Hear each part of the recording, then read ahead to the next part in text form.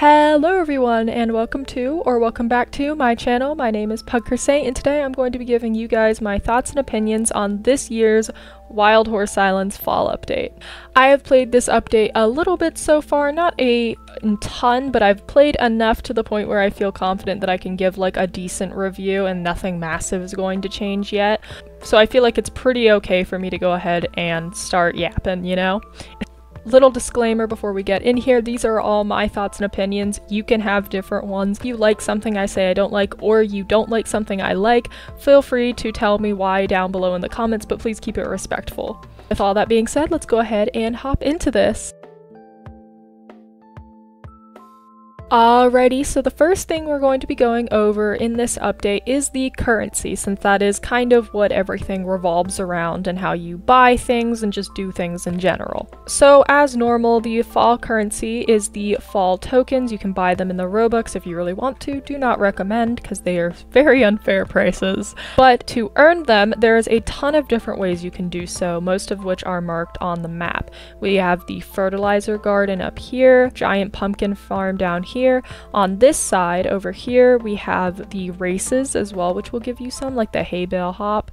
The big rock pile is a good way to do it as well, and you can also just find them laying around sometimes. And of course you can get them from the training arena by training your horses if you really want to. If you were to ask me personally what my favorite way of getting autumn tokens so far has been, it is the big rock pile, and that is because you get quite a few tokens for just dragging a rock around, and if you have horses with good maxed out stats, it goes so fast. I just got 18 from that.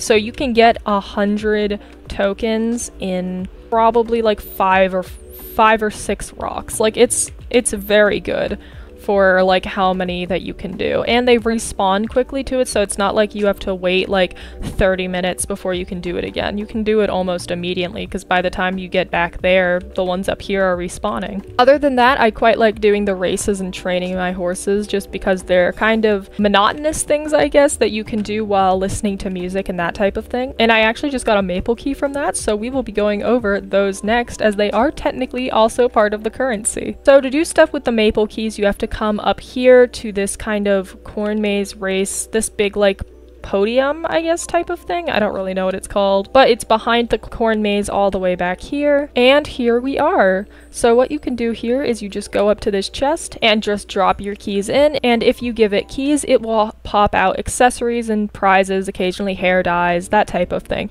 just like normal events in Wild Horse Islands. And then as you guys can see, there are goals. If you give 30, you get a red squirrel plus, 100 an autumn glow paint horse, 225 a s'mores Dutch warmblood, and up and up. I personally think the currency for this fall event is a lot better than most of the currencies in other events, like the winter event especially. I've always thought has been a bit unfair of the way that they get you to get currency, just the way that you get small amounts of the currency versus how expensive everything are. But I relatively feel like this year everything is fairly thought out, like decently well. Like I played for what, 15 minutes not too long ago and got 621 because I started playing before I was recording.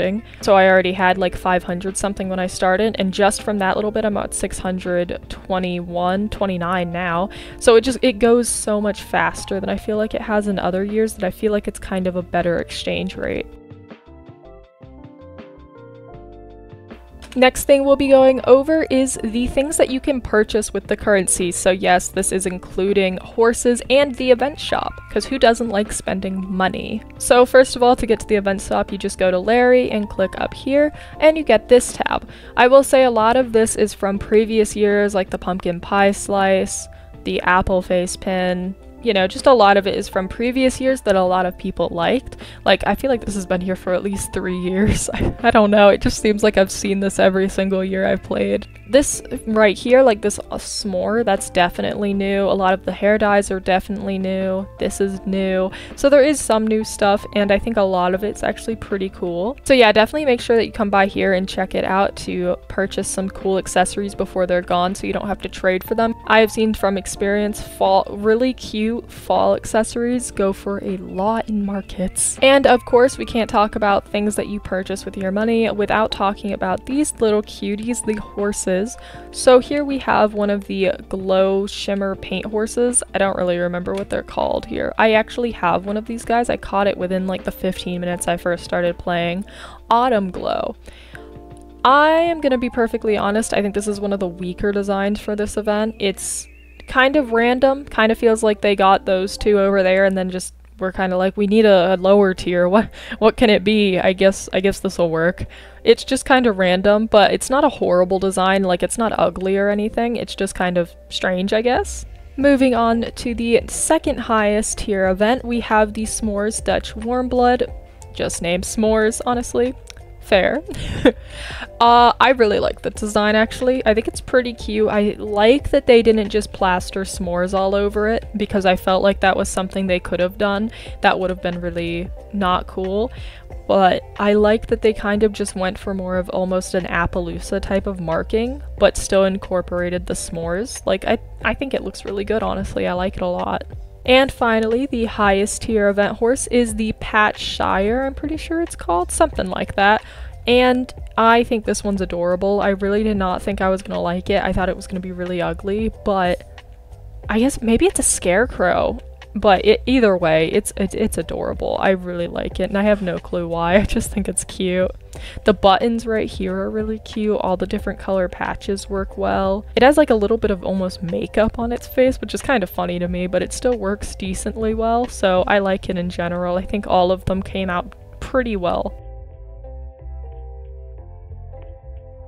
And finally, before we wrap up, there is also this little section in the middle of the corn maze that we also had last year. It's in this little, like, I don't know.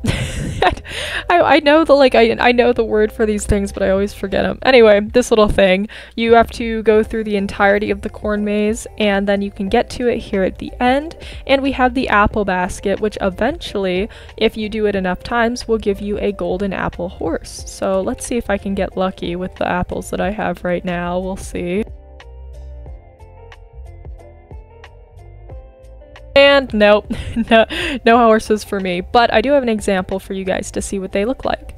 This is one of the golden apple horses I have. It is a golden apple thoroughbred, and this is golden French fry.